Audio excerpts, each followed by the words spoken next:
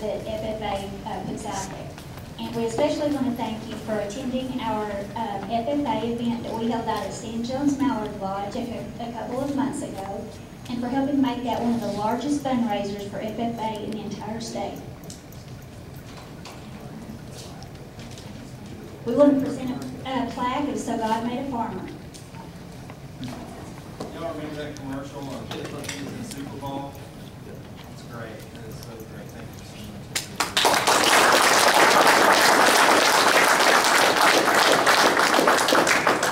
I'll give a more formal introduction to the Congressman. I can put the plaque to the side there. The Congressman, two things I want to say about him. Obviously, he has a long biography, but I was with him at a breakfast 2 months or so ago, and Herb and I had an ongoing conversation about what can we do for Lawrence County farmers, particularly from the chamber perspective. What can we do to be helpful?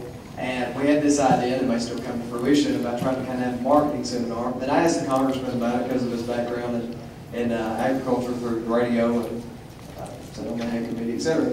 And anyway, he gave me a name, and by the time I got back to my office within an hour, one of his staff had given me the information of who that contact was, and their email, and their cell phone number, and all that sort of thing. So I want to say to all the folks in this room, we have a great working relationship with the Congressman's office.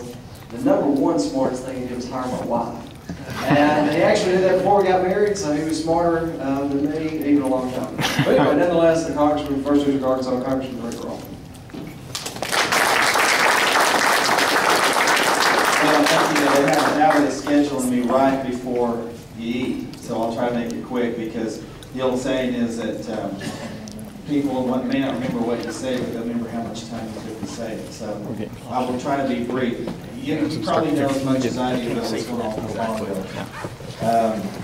I'm always glad to be back home, but I'm very disappointed that we didn't finish the farm bill before they sent us back home. I'd rather be there right now working on the farm bill, trying to get it passed. We reached an impasse with the nutrition title. I was here, in the district last year having the same conversation. We weren't able to advance it. This year, it's due to the fact that the nutrition title became kind of the friction point. So what we've done, they decoupled that, didn't support that approach. I told leadership I didn't support that approach, but at the end of the day, that's the direction they chose to go. Past the commodity title by itself, the nutrition title will come to the floor in September by itself, and then on passage it'll merge with the commodity title, and we'll send that over in conference with the Senate. So hopefully we'll be able to get this thing done before September 30th.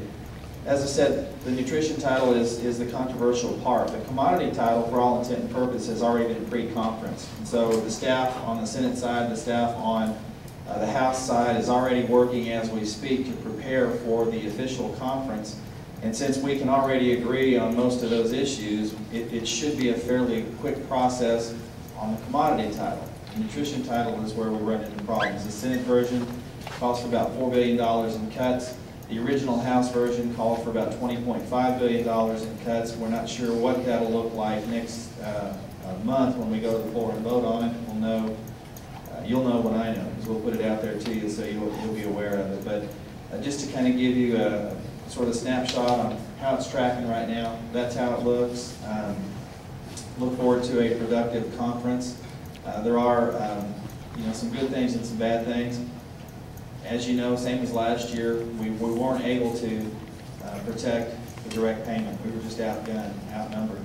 But we did put in the price loss coverage that provides a level of support for rice producers in particular, because rice producers are obviously the most sensitive and probably the less available crop insurance for rice. So there is a provision there. It's a workable provision that the rice industry has said, yes, we can live with it. It's not the best approach, but it was the approach that we could agree on. So there's some support there for rice producers. I think that's probably the biggest issue, the biggest hurdle that we had. So going forward, I think that if we can get this nutrition title passed on the first week we're in, we can make our September 30th deadline. Nobody wants to see a fallback to the 1949-1938 Ag Stabilization Act. That's not workable. We don't think that's going to happen. I also don't think it's feasible to think we're going to do another extension. So I think think we're in agreement that we need to pass this. Just a question of the nutrition title coming forward. So with that, I know they're getting ready to serve lunch. If anybody has any questions, I'd be happy to answer them. Before I do, let me talk about this real quick. I'll try to make it as quick as possible. Immigration has been a key issue. I was on the border earlier this week. Started in San Diego, went into the Yuma, Tucson sector, and most of you know I've been pretty public about this. I support border security first measure as it applies to immigration. So I went down to the border, kind of assessed for myself, and what that trip did was reaffirm that I believe that's the right approach. I think our Border Patrol agents are doing a fantastic job. The Senate version of immigration reform called for 20,000 additional Border Patrol agents. They're not asking for anything close to that. What they're asking for is an increase, an enhancement of the technology that we already have. Let's expand it, utilize it to its fullest extent. They're doing a great job with it, a variety of technology that they use to interdict. But our biggest problem is a national security threat, and that comes in the form of our drug cartels on the south side of the border, and also a new development, or fairly recent development, that is terror cells in northern Mexico. And it won't be if, but when the two overlap and they start to work together and pose a serious threat on our southern border. So for that reason, we have to be very, very diligent about exercising border security. And when we can do that, and we can do that to the satisfaction of the American people, I think then we can have a productive discussion about where we go with immigration reform. So with that, I'll give you an opportunity to answer some questions. If not, if you're ready to serve lunch, questions? Okay, sure thing. Congressman, it's an honor to speak to my congressman here. Thank you for that trip. I think it's really good that you went down to do that. But I'm really wondering about the government shutdown. Are you willing to defund? Are you willing to shut down the government in order to defund Obamacare, or how should we think about the government shutdown that people are talking about here? Well, I think there's a lot of misinformation about what can be done with respect to defunding Obamacare. 80% of it's mandatory spending, so it doesn't come under the discretion of the CR, which covers discretionary spending. So I don't think it would be the right approach, certainly to shut down the government. And I don't think that we could fully defund Obamacare because it's, as I said, the bulk of it is mandatory spending anyway. So I don't think that's the appropriate approach. Thank you. One more question about the immigration. Is there anything in the policy right now that supports a work visa for these migratory workers? I mean, everybody in this room knows that labor force is bad and getting worse all the time. I think that most everybody would be in support of some type of work visa. Right. That's a good point. After we get to a point where we're satisfied with border security progressing, and that's a dynamic issue because it's going to change day to day because that situation changes day to day. Then I think the appropriate issue is guest worker program.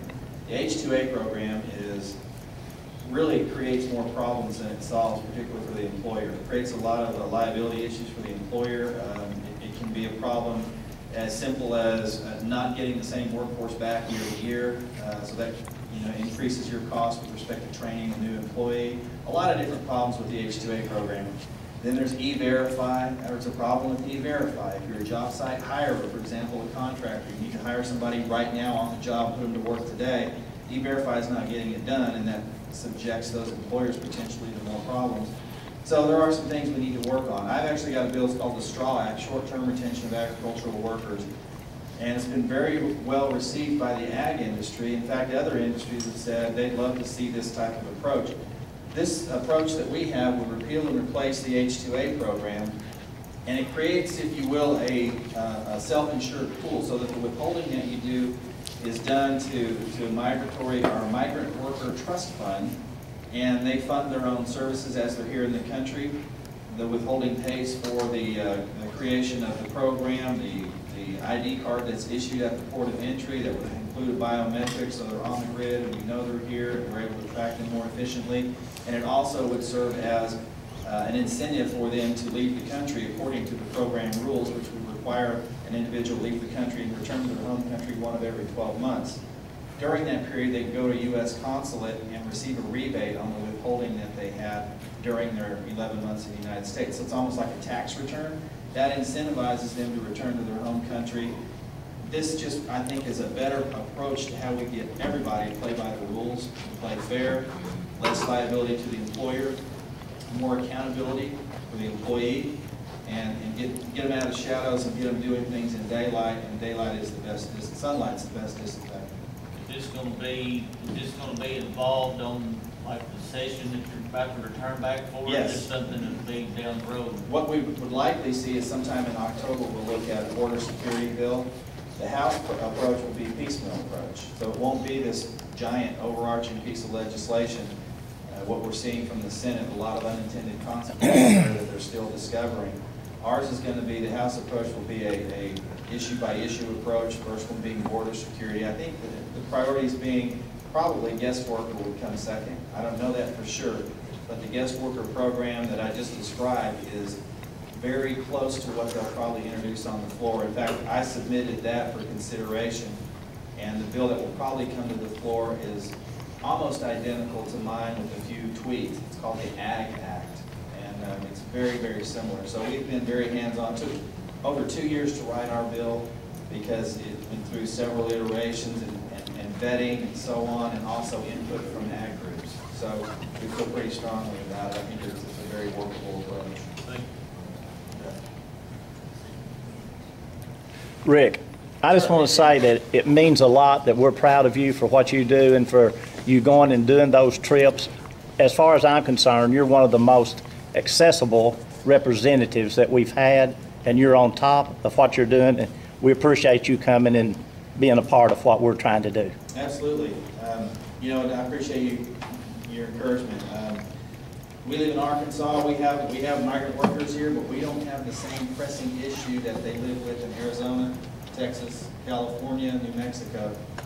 So getting that firsthand experience up close and personal was very valuable. So we're going to spend a lot of time talking about that over the next week or two.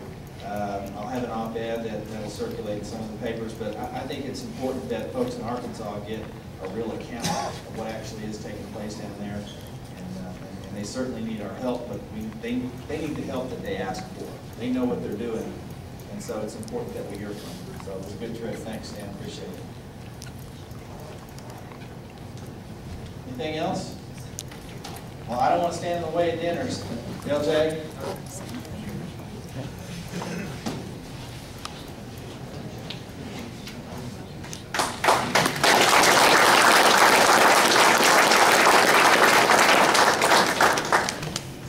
Thank you, Congressman, and we appreciate all of our representatives here today, and for all of you for showing up and helping support this program.